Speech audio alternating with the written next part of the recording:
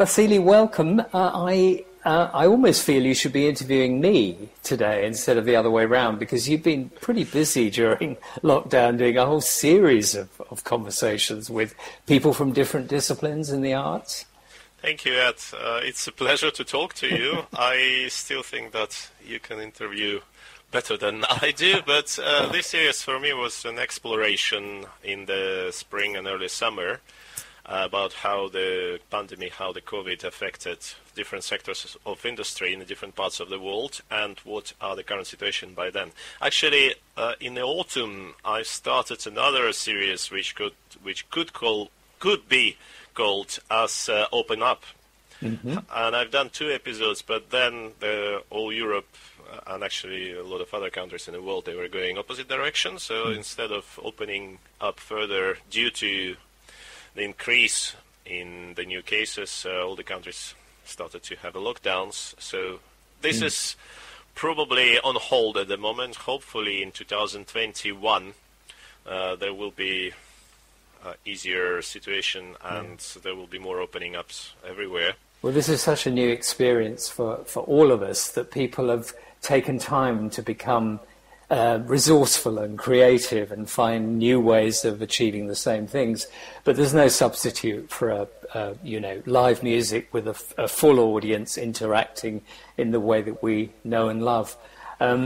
I've just been listening to your newest release on the Norwegian label Liverpool, Prokofiev's Fifth Symphony, and interestingly, Myaskovsky's 21st.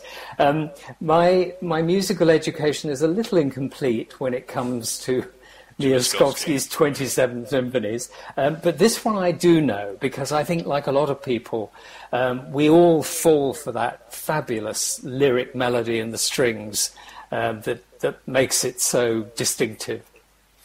I'd say not only this one melody, it's one of the gems in all his heritage, number 21. It's probably the shortest of all of them. Yeah. It also has this incredible lunging clarinet start at the very beginning. Yes, beautiful. And to me, to couple it with Prokofiev was very interesting. They were contemporary. They lived at the same time. The difference between them was that Prokofiev was able to leave Soviet Union and spend quite a few years in New York and then in Europe, and then returned back, which to me personally, he tried to exchange probably personal freedom into the freedom of composition. Uh-huh. He knew about the communists, and actually if you read his diaries, especially 1921, 1923, there's a lot of parallels from what have happened 100 years ago. He was in a time of Spanish flu in New York. Gosh, that's interesting. And the diaries actually lead quite a lot of interesting comparisons and parallels. With what we're going through now, yeah. So on one hand, and I guess at that time, obviously with the medicine being at a very different level than it is now, and with the general sanitary of the people being on a very different level, that was much more severe pandemic.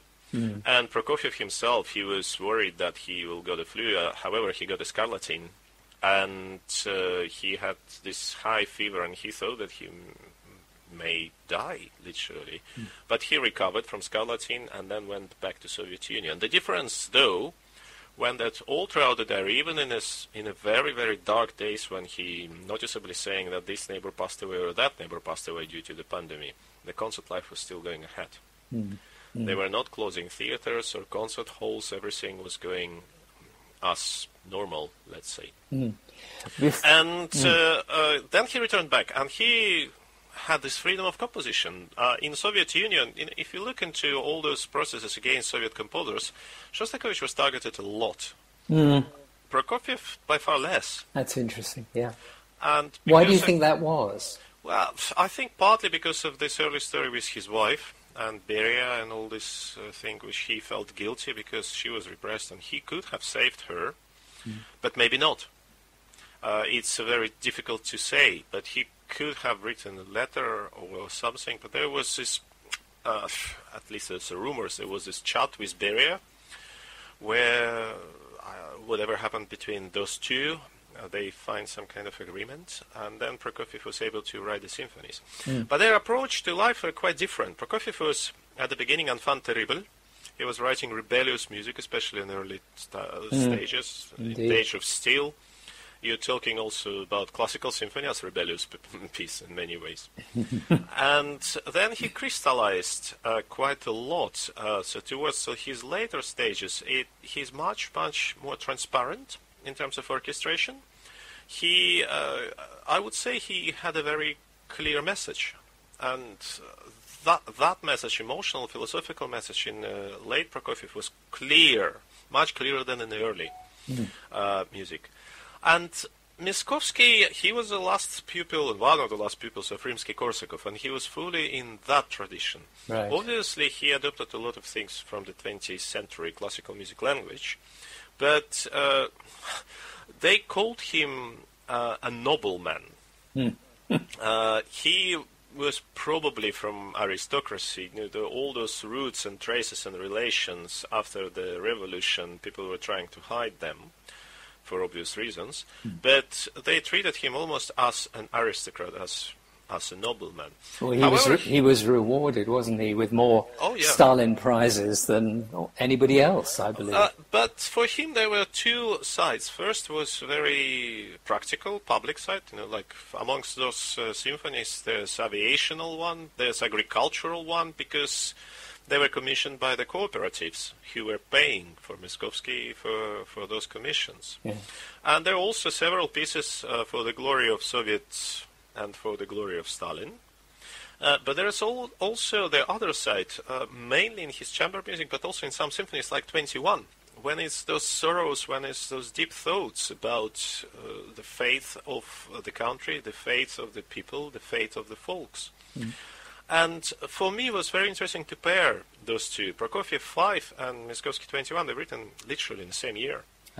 And Prokofiev 5, this is the piece for the heroic efforts of the Soviet people at the back of the front line. So somewhere far in Siberia, where people were starving, where people were really suffering from everything, but they were still working day and night just to bring victory to the country, to supply things for the front line, to grow the things for the European part, and that was really, really, really hard life. But everybody understood the efforts.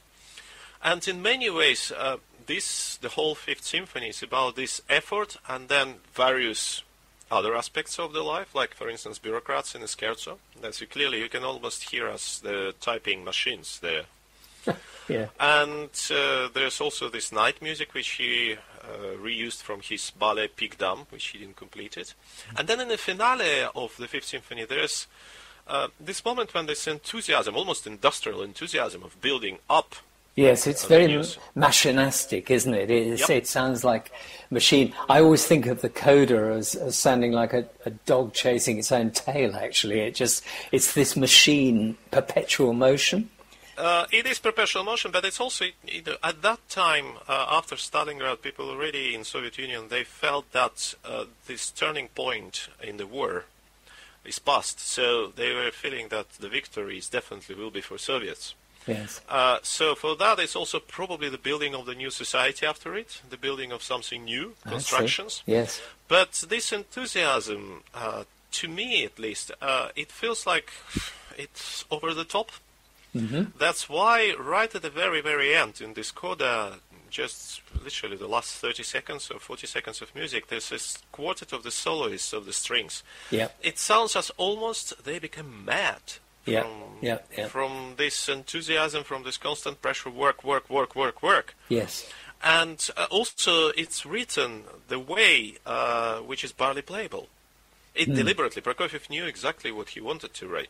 And then this last outburst, literally in the last couple of bars of the it still leaves to make the question, is it really celebratory end, or is it a question mark? Is it open end? It's not like some other of the symphonies which clearly ending with the victory of something. And on the contrary, Myaskovsky, this is more about the sorrow and about the grief of the individuals. It's not about the mass people working or mass effort. It's about the spiritual life and emotions of someone who's feeling all the pain and who's feeling all the laments of the wartime, who's not at the battlefront, who is at the back constantly seeing news or feeds and probably receiving him or herself the letters from the front line, and sometimes just to document that such and such just passed away. So for that, they are very different approach for at the same year. It's very interesting hearing it. You don't often hear the Prokofiev symphony discussed from the Russian perspective. We in the West have become used to hearing it discussed in more general terms, more abstract terms, if you like. I don't know about you, but in that trio in the scherzo, that very slinky, smooth trio, I hear American influence in that. I don't know that from his exile days. Do you hear that? I think so. I think I even said to the orchestra when I was rehearsing and recording with them that this is probably a jazz singer of certain size, who is, however, not hesitating to dance and to show probably her qualities. So for that, yes, there's this moment. I think that probably, if you talk about the Soviet times, it's the same bureaucrats who were very official and very resilient to any decisions, to make any decisions in their work time, and who then were coming to those restaurants where all what they were condemning at the daytime was allowed. Yeah. It's a terrific performance, Vasily. Really terrific. Let's talk about the slow movement a little, because there are clear parallels here with Romeo and Juliet, I think, and that kind of wonderfully enchanted, exquisite kind of traceries of sound. There's a real parallel there, I think. And you, of course, for a time were conducting ballet, weren't you, in the Opera House in St. Petersburg? How do you adapt your approach, for example? First of all, do you see the parallels that I'm talking about with Romeo and Juliet? Well, there's a parallel with Sin in the Garden, with a night scene. Obviously, it's the same composer. Yeah. Oh, clearly. But he started to write a ballet Pig Dame. He really wanted to write this ballet, and then he abandoned the idea, I think mainly because he had seen such a great success of opera by Tchaikovsky. And Prokofiev, he's very interesting person in person, I think. He had this dualism as well. On one hand, he was very, a show-up man. He always wore the expensive clothes by Soviet standards. He was always clearly very shaved, dapper. in a very good shape. There's memoirs of the other composers when they all together were spending time in those houses of composers in the summertime when they all had the summer vacation holidays. That Prokofiev was notoriously difficult to them, because if the breakfast was starting at 7:30, he would be there at 7:30. If the tennis lesson starts at 10:30, he will be there at 10:30. And they, of course, on vacation, they all had different nights, and in the daytime they were not so precise and not so scrupulous. He was one of those. On the other side, he had this abstract feeling, and actually, I think, self-confidence, which was extremely high on the outskirts. Inside, he probably had it by far less. So that was one of the moments why I think he haven't completed this Pig Dame ballet, because he thought that for him it will be number 2 piece after Tchaikovsky. He always wanted to be number 1, and he haven't had so much self-confidence to complete the piece and to try to compete with Tchaikovsky. So this is a music extracted from this unfinished ballet, and he haven't indicated what scene exactly he put into the symphony and what scene exactly was completed. But to me, it's like night scene in the bedroom of Lisa. Yeah, and I see. And when you feel it, and for me, it's one of those very picturesque. And in my mind, there's immediately visual pictures of the White Night in St. Petersburg. But now you mention it, I can hear that. But the first thing that comes to mind when I hear it is Romeo and Juliet. Everybody should have its own parallels, I guess. For me, I think it's because I spent so many white nights in my hometown. Of course. But I have to say, for this movement, it's one of the most difficult movements. By various reasons. First of all, we are playing, I think, in considerably slower tempo than a lot of other recordings. However, this is still faster than Prokofiev wanted. Really? And I'm not sure that if you play exactly in the tempo he indicated nowadays, this music will be appreciated, to be honest. Yes. Yeah. And secondary, this constant 2 versus 3 in the various voices in the orchestra, that gives the orchestra really hard time, to be honest.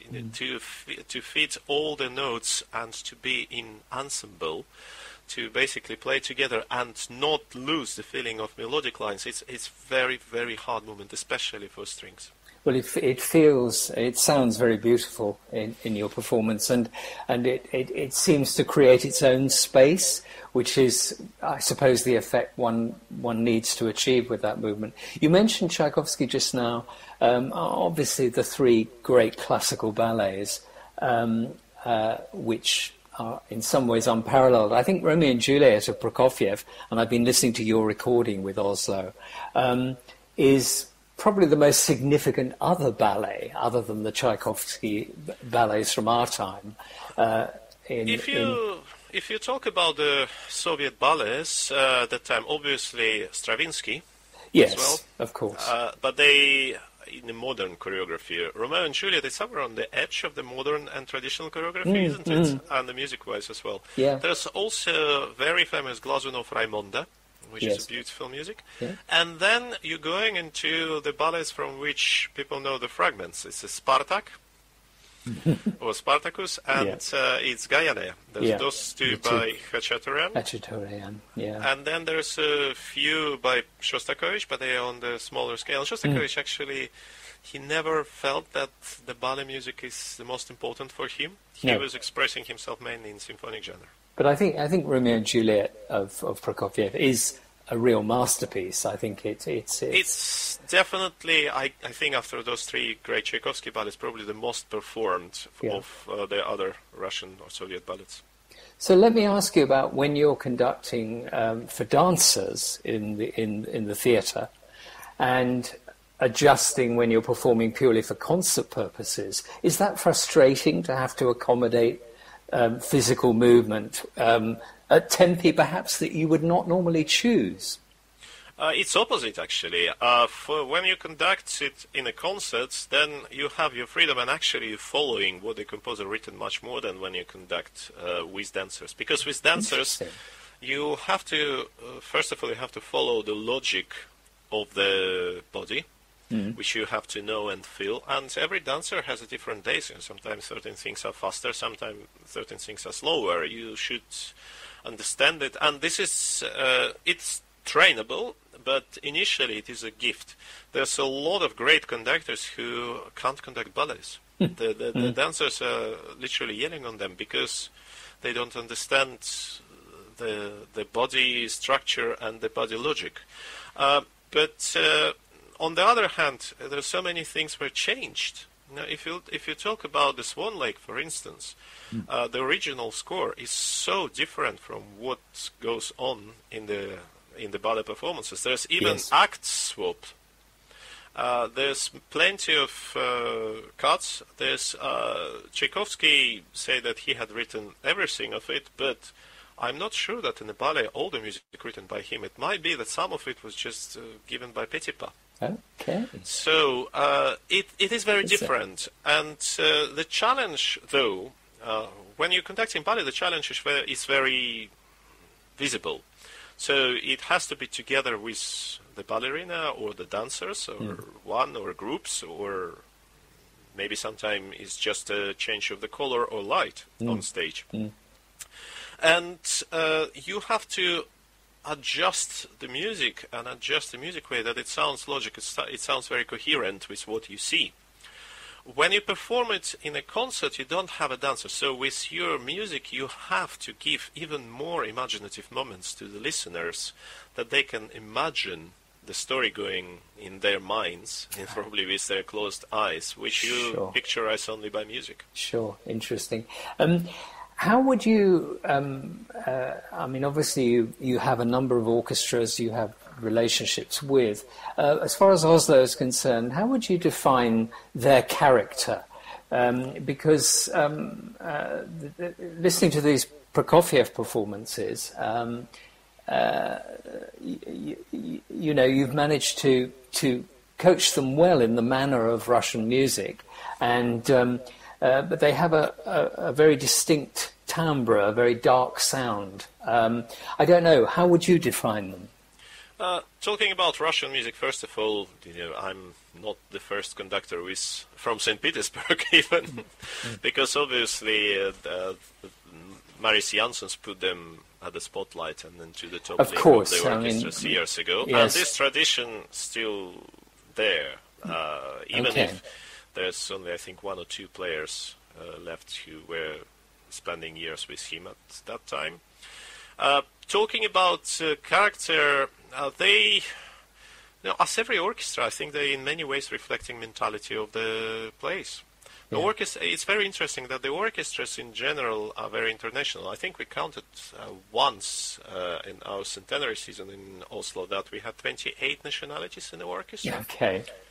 But its mentality of the Oslo as city and its mentality of Norway as country, which reflects in their sound. It's very difficult to describe in 1 or 2 words. They quite introverted people in general, comparing to British people, for instance. There's a very famous proverb that to make a friend, you have to live on the same street at least 15 years in Norway. And their mindset is that I'm enjoying the nature, so it's very much nature-oriented. And there's beautiful nature. I mean, it's one of the most beautiful countries in the world. And it's also, first of all, I'm thinking and I'm improving myself. And I'm not caring so much about the neighbor, as in many other countries. At the same time, they ready to help if you ask, obviously. I mean, it's not arrogance, it's not kind of barriers, it's just natural way of being there. And in some ways, this also reflects in the orchestra. Obviously, orchestra is a teamwork, and the players are extremely, in majority, obviously, majority of the players are extremely supportive to each other. But what I have seen, especially at the beginning, as my challenges and my task is to extract this enormous power and enormous passion from their hearts and from their souls, which they have, which in some ways are covered by the layers of ice. So when you get to know the people closer, you obviously find out all those passions and all this warmth and all this incredible love for music which they have, and then you trying to bring it into the music. And you know, talking about Romeo and Juliet, that's the essence of the piece. Yes. So for me there was a process of exploration, how we could emotionally be unified, and also technical things, as with any orchestra, how to unify the articulation, the ensemble, the timbres, the amount of vibrato, for instance, or the bow speed. You know, all the things which conductors have to work constantly with any orchestra. And probably most important is that there's also this curiosity. So when I brought Myaskovsky, nobody knew the composer. I guess maybe a few string players have played his chamber music, but as a symphonic composer, nobody knew him.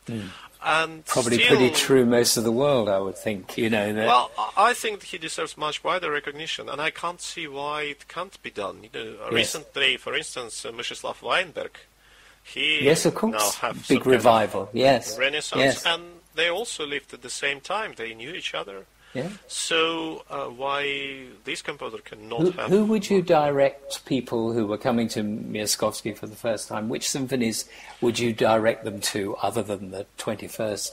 Probably also 27th, which Yeah. will be the next release, by the way. It will be Okay. paralleled with Prokofiev 6. Oh, that is a great piece, I think.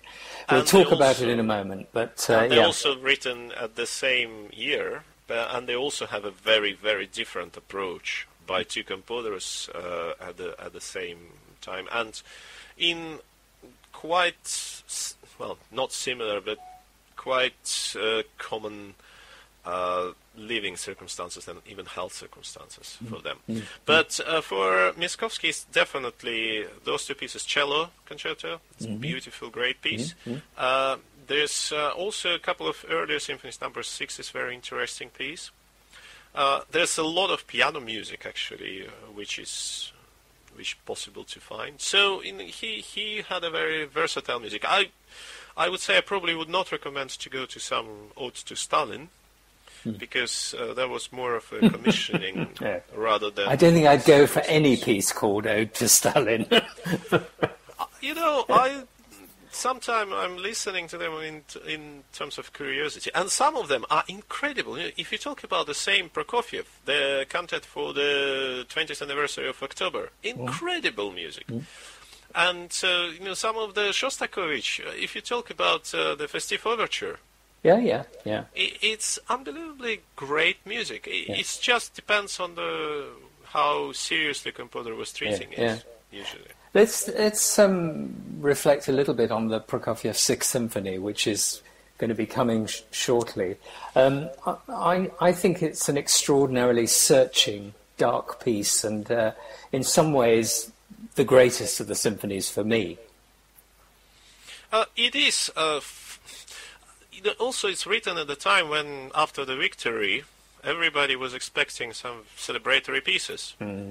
Even, I think there's even more celebration in Shostakovich 9. It's probably this celebration with a lot of grotesque, but at least there's much more vividness. Prokofiev 6 is almost, at the beginning, I remember conducting it for the first time actually in St. Petersburg years ago, and from the very beginning it's feeling like you take a nail and start to scratch on the glass with it on the window. Yeah. And then this last movement, which is, it's so bitter. I mean, you kind of feel that it goes into, it tries. It really tries to revive itself. Yes, it really tries to be positive. find its spirit and find the reasons to continue in a little bit brighter mood. But then it goes towards this end, where it's literally horrible twist at the end of the piece. Well, again, Prokofiev already started to have heart attacks and, heart problems. And for him, there was probably also personal fear of this, one heart explosion when he'll be gone. And that very oppressive slow movement, which it is, it's so saturated, the sound. It is a piece. It is a piece which makes you think a lot. And actually, with a fifth, you probably have more answers than questions. With a sixth, you have more questions than answers. Very good. Very and good. very, very opposite, Myaskovsky, who was already at the end of his life, he was older than Prokofiev. At his 27th, the last symphony, this it's a symphony filled with light, and there's neither victorious message or neither political message. There's neither struggle or fight. It's almost as those symphonies which brings you to the different dimensions. It's a chariot of life which goes away, which goes into who knows where we will exist after the physical existence. With your different orchestras, Vasily, what determines the different repertoire you approach with them? I suppose you're in discussions with the management of the orchestras about what repertoire you'll pursue with which orchestra, but what determines that? Is it their character? Is it their, or is it more commercial than that? At the moment, what determines this amount of musicians available on stage? Because of the social distance, and it's not just with of course, but that's going to change very soon. We hope. Yeah. We hope. We don't know, but we hope. Yeah. And if we're talking about 2019 and the years before, several reasons. First of all, I really believe that the orchestra have to pay a very decent attention to their national music, to their national composers. Yeah. Because if they want, who will? And I think the orchestras in many ways have to be used as a propaganda for their space, for their culture, and I think it's one of the main primary purposes to show the excellence and the richness of the culture of the place where they're based, for the locals first of all, and then for the world in general when the orchestra is going on tour. Because of that, obviously, here in Liverpool for years I was playing a lot of British music and discovering a lot of British music, and still discovering a lot of British music. Well, I mean, I was very complimentary about your Elgar, and I still believe that I've never heard someone that wasn't British coming to that music with such a clear understanding of its language. Of its particular phraseology and syntax, and I think it's remarkable. I think you were a Brit in a former life, actually. Yeah, Vasily. Officially I'm British as well. The thing about Elgar, I supposed to actually in 2 weeks from now, it's on the Christmas day, on Catholic Christmas Day, but in Russia it's not a Christmas, on the 24th in Moscow, Second Symphony. But because of the current restrictions, only 25% of the audience allowed in the hall with social distancing, and also social distance on stage. And the concert has to be repeated twice within 3 hours. So I decided that it will be very complicated to perform Elgar Symphony with a very small string layout. Yes. So instead of Fit, I will do the Wand of Youth. Okay, yes, lovely piece. This is first time for me, so that will be the next discovery of British music in a tradition. Last week, as we spoke in the beginning, I've done Facades, they're both suites with recording with Royal Philharmonic Orchestra, which I have done before, but not in such complete version. So there's constant discoveries, and also other composers, Walton, Ralph Vaughan Williams, Britain. I mean, there's plenty of British composers. What do the Russians make of Elgar, for example? Have you performed Elgar in Russia before? I've done a few pieces. What do they make of it? Elgar is pretty close to Tchaikovsky in his explanations. It's somewhere between Tchaikovsky and Rachmaninoff, but on top of it, it has this British politeness and grandeur. Which some Russian people makes them puzzled, because if you compare Tchaikovsky and Elgar, for instance, Tchaikovsky emotions are much more open, rather than Elgar emotions sometimes are hidden, and but they're there. They're seething beneath the surface. Yeah.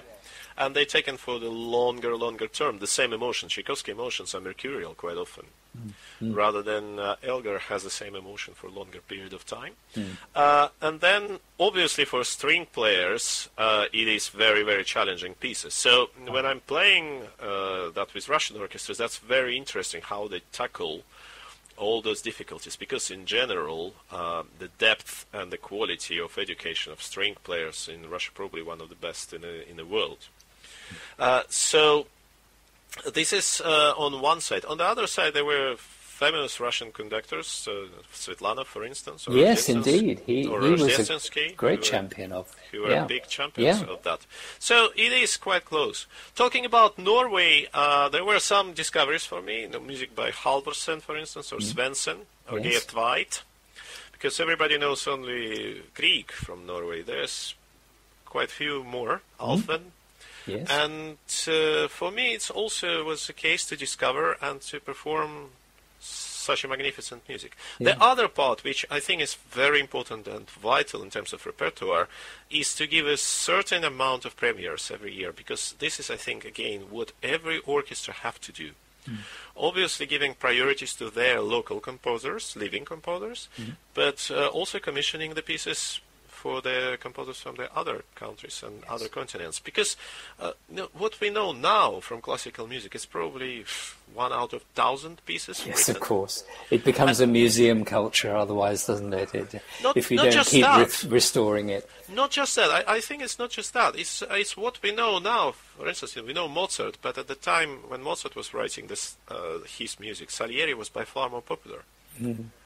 And we know Johann Sebastian Bach because Mendelssohn did this festival in his life. If he wouldn't, we probably would know Carl Philipp Emanuel Bach rather than Johann Sebastian Bach. Mahler, if Lenny Bernstein would not propagate his symphonies that heavy, that's true. We probably will play some old symphonies by Mahler, but it's before the pandemic. It was one of the most popular composers of all repertoire. Yes. So for that, it is vox populi plus some luck, which makes this or that composer more known and eternal. Yeah. But to be able to become eternal, to be able for a public to decide what piece is masterpiece and what piece will be neglected, you have to give it a chance. If the piece is not performed, then there's no chance. There's no chance, absolutely. Because of that, I think it's a duty of conductors and the orchestras to perform contemporary music and commission the new pieces. However, I was always trying, and I'm still trying, to program it in such a way that you also have some popular item in the program, that it's not those 200 very famous gurus who were on this concert and listened to this piece and spoken to each other only, but that it's a broader mass of people who came probably to listen Beethoven and Eroica. That's one of the glories of the Promenade season, the BBC's prom season in London, that Hopefully. They mix new commissions with hopefully. We actually more now, popular pieces. With various orchestras, I'm now in discussion with Brahms for the next season, what and how will happen in the next season. It's not yet no, of defined. course. But it's not yet even defined at what scale it will be. But things are moving quite fast now with regard to vaccines. So I think the summer is a little bit more optimistic in its prospects. We will see. The thing is, to me, obviously, humanity has a great scientific and medical power, so at some point it will be found. But, for instance, if the best comparison for this virus of COVID at the moment is probably flu. Does a flu have a vaccine? And so many strains. And yes. the flu, and the same. Now at the moment there's 21 strains of COVID exist. Luckily we have only one, which is more aggressive and more dangerous. But what's going to happen in the future? What I'm trying to say is that with flu, we just don't have any lockdowns in the flu seasons. Yeah. I hope that with all those medical treatments and with all acknowledgement and studies of this relatively new virus, what will happen that the people will treat it as another seasonal virus. Of course, in the we future. learn to live with it. Yes. Talk to me about your new position with the Royal Philharmonic. You're about to become their new music director. This is very exciting for a lot of us because I feel that you don't need to travel to Liverpool. Well, no, it's just that this was Thomas Beecham's famous orchestra, and I think in recent years it's lacked an identity. And I think an identity necessarily comes from the top, and whoever is music director will give it an identity. So I'm excited by this prospect, and I'm wondering what sort of plans you're putting in place as we speak, what sort of repertoire you might be exploring. Well, there's plenty of plans, obviously, and to me the most important that this orchestra has plenty of potential, understanding of its current position, understanding of where they are now, and very clear view where the orchestra wants to be in few years. Good. And also understanding what steps need to be taken. And it's not just about the administration management, which is fantastic. I think probably one of the best young managers in the country, James Williams. But it's also understanding from musicians. It's in many ways self-governing orchestra. And it is important that musicians who also taking part in decision making, they understand what steps have to be taken, even in a very difficult circumstances as we live now. Talking about repertoire, this season was planned as 3 big Mahler choral symphonies, number 2, number 3, number 8. Number 8 was planned as a joint project between Royal Liverpool Philharmonic and Royal Philharmonic Orchestra, with plenty of choirs and huge forces in Albert Hall. However, life is what we have at the moment, so this project is postponed now, hopefully for 2 seasons. Next year we will explore the big British oratorios. So there's The Dream of Gerontius, Belshazzar's Feast, and War Requiem. Wonderful. And obviously all the versatile repertoire. The novelties for the orchestra will be less, I wouldn't say commercial gigs, less light music, and more of the core repertoire. We hope that will still continue as it was planned before the pandemic, and there will be a series of concerts outside of the proms in the Royal Albert Hall constantly. So it's almost like subscription series in Albert Hall in the autumn, winter and spring. There will be more concerts in Royal Festival Hall, more presence of the orchestra in Royal Festival Hall. Hopefully, again, it's all subject of their conditions. And there will be also a very special project in Cadogan Hall. So, and all 3, in my point of view, they can complement the broad range of repertoire for the orchestra. So Albert Hall, obviously, this is for the big pieces. Not necessarily just choral, but big things. Royal Festival Hall, this is for main repertoire, and also probably for some of the premieres of the new contemporary pieces of music, or something less known, like the same Myaskovsky symphonies, for instance.